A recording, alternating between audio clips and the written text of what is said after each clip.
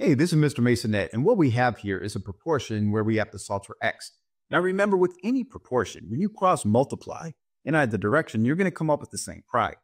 So what we're going to do is write an equation that expresses that reality. So what we're going to do is say that 5 multiplied by x minus 2 is equal to the product of 3 and x.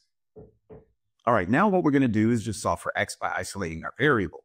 We're going to start by using the distributive property to rewrite the left-hand side of our equation. So we multiply 5 times x, that is 5x, and 5 times negative 2 is negative 10, and we set that equal to 3x.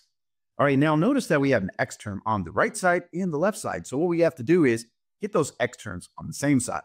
So we're going to subtract 3x from itself to turn that into 0, and we balance our equation by doing the same thing on the other side. And 5x take away 3x is, of course, 2x, and we just bring down our minus 10.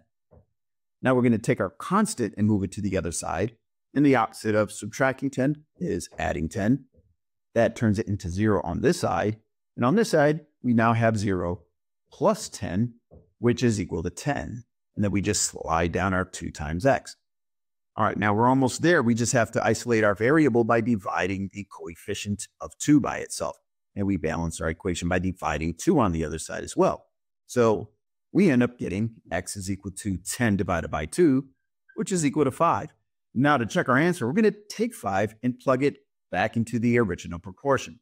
So if we take this x and write a 5 there and do the same with this x over here, we should get the same thing on both sides.